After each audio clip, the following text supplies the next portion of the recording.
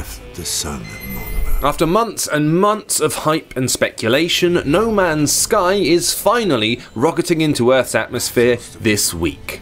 But what if you don't have a PS4 or PC to play it on? Well, if you're looking for sci-fi fun, you can seek out new life and new civilizations, then nick all their ore and insist they worship you as a god on your mobile device. Here are 10 of our favourite space adventure games on iOS and Android. Ark Squadron Redux sits at the more arcadey end of our list. Think Star Fox, but without the chatty animals.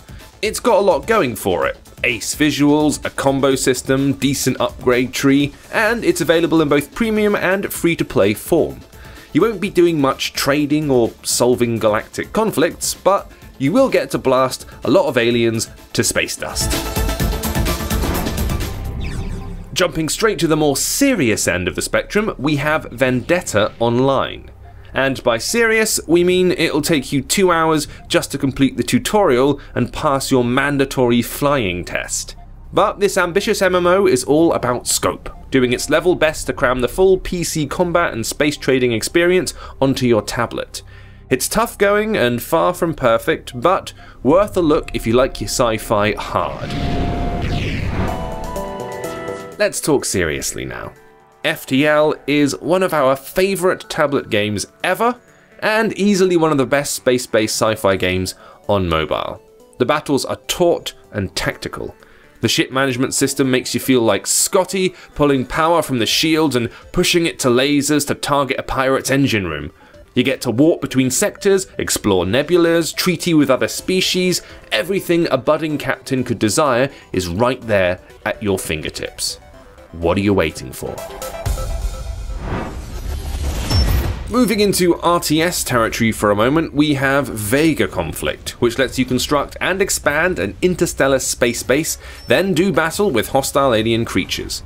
Like Vendetta, it's another grand MMO experience with PvP and an active economy. Like No Man's Sky, it tries to communicate the sense of a vast universe brimming with potential and danger. Again, it's not fast-paced arcade action, but it is an enjoyable slice of sci-fi.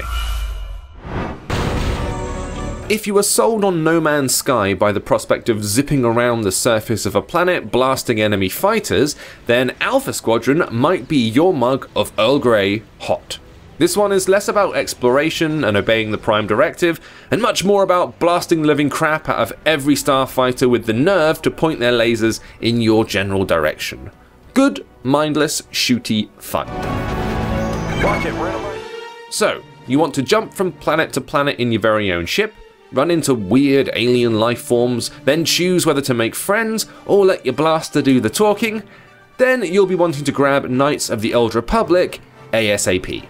You'll spend a lot more time exploring extraterrestrial cultures than you will piloting the Ebon Hawk, but when it comes to space-based intrigue, this one is tough to beat. Out There filled the void that existed before FTL came to mobile. It's similar to FTL in a lot of ways, letting you jump great distances through a stark and cruel universe, waiting for you to run into a pirate or run out of fuel or oxygen before dying a lonely death. But its focus on resources over crew management and the ability to investigate planets help it stand apart and make it a worthy space adventure all of its own.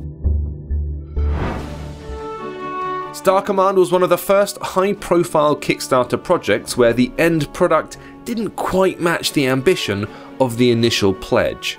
That said, its mixture of Trek-flavoured uniforms, little green men with guns, and upgradable gear and ships made it a relatively simple but still enjoyable space-based diversion.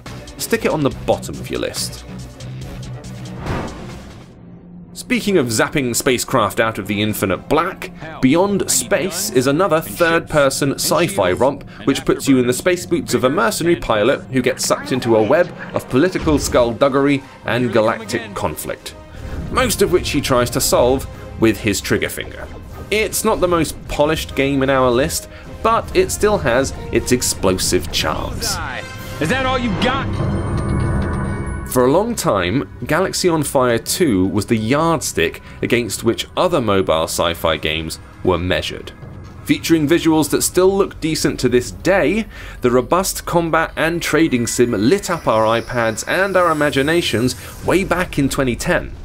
You can mine for exotic metals, customize every aspect of your ship, and, of course, reduce space pirates to their component atoms with your cannons. It's deep, it's exciting, and it's still one of the best. Now, about that sequel.